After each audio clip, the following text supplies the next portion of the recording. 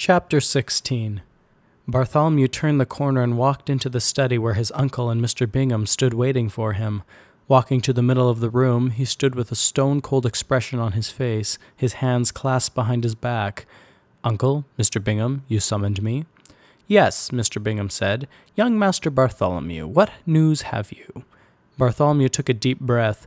"I have followed Bella and Vince for the last 3 weeks. Each night they go down to the sea after the lamps are lit to dance or watch the stars. They seem to have taken to each other." Reaching inside the inside pocket of his cloak, he drew out a small letter. "As I reported last time, Vince often writes Bella's letters. As you requested, I stole one of his letters for you." Bartholomew tossed the letter down on the desk in the middle of the study. Mr. Bingham picked up the letter and examined it carefully before sitting down and pulling out a fresh piece of parchment and a fountain pen, busying himself with his work. Mr. Strout looked at the letter with satisfaction, then turned to Bartholomew. "I had my doubts about you, boy, but these last few weeks you have proven yourself to be very useful." Mr. Strout walked around the desk and took a seat in one of the plush chairs, motioning to the other. "Take a seat. There are a few things we must discuss before we proceed." Bartholomew walked over and lowered himself into the seat across from his uncle. Leaning back, his uncle stroked his chin, staring at Bartholomew pensively before beginning. "The world is a dangerous place, my young nephew, because it is full of people, and every person is fighting to be on top. Minstrels and artisans sing their silly songs of love and hope, but in the end they too burn their lusts and betray their friends, along with everybody else trying to satisfy their passions. Everybody is the same. If it benefits them, they take it. 16 years ago, my esteemed colleague Mr. Bingham and I caught wind that a wealthy doctor would be moving into town with his young daughter, a doctor wealthy enough to boost our estate to number 1 in power on this side of the Atlantic. Not long after, your father asked me to take you in. Seeing the potential to use you to access the doctor's estate, I agreed to take you.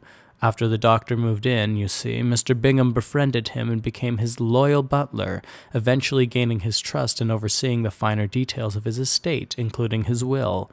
Ah, yes, Mr. Bingham added in a prideful tone. In fact, he's even made me the executor over his estate in the unlikely event of his and his daughter's deaths." Mr. Strout glanced at Mr. Bingham with a terrible glimmer in his eye, and for a split second it looked to Bartholomew as if his uncle was seeing Mr. Bingham in a whole new light. But just as fast as the look had come over his uncle, it vanished, and he continued. "Yes, all we needed to do was wait until you and Bella were old enough to wed, and then we could gain power over his estate through you. There was, however, one obstacle. The doctor, being a very generous man, willed his estate across many hands. Mr. Bingham has an uncanny gift for forgery, and so we rewrote the doctor's will, but we could not exclude too many of the recipients in the forged document lest questions arose later.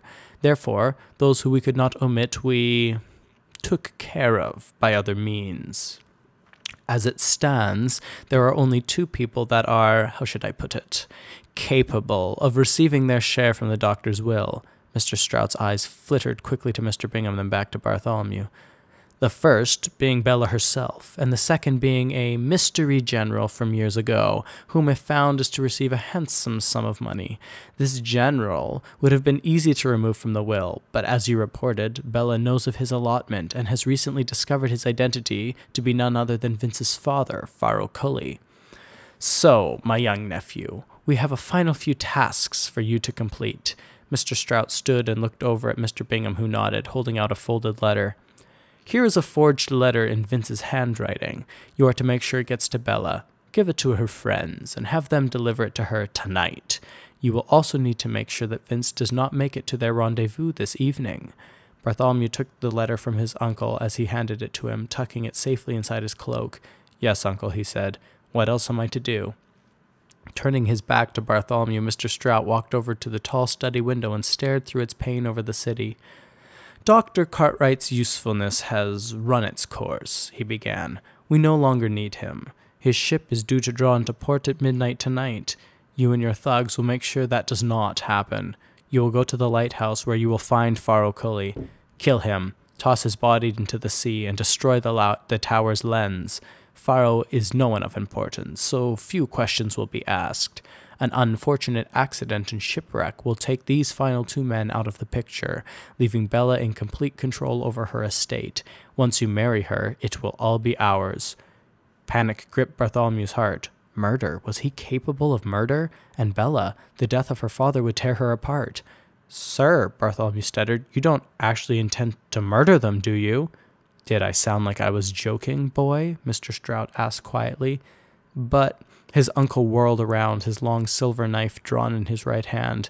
"You forget your place, boy. Don't you even think about casting aside all we have worked towards now. This is for you, boy, for you." Holding the knife up to admire its keen edge, he added in a dangerous tone, "You are worried about that little girl, aren't you? Well, don't make the mistake of thinking I cannot achieve my ends without you or without her. There are other ways. However, if you want to see her alive at the end of this, you will do your part." The color drained from Bartholomew's face. "Yes, sir," he replied, his heart pounding out of his chest. "Very good," his uncle sneered. Mr. Bingham stood behind the desk. "Well, what are you waiting for?" he asked Bartholomew. "You've got post to deliver."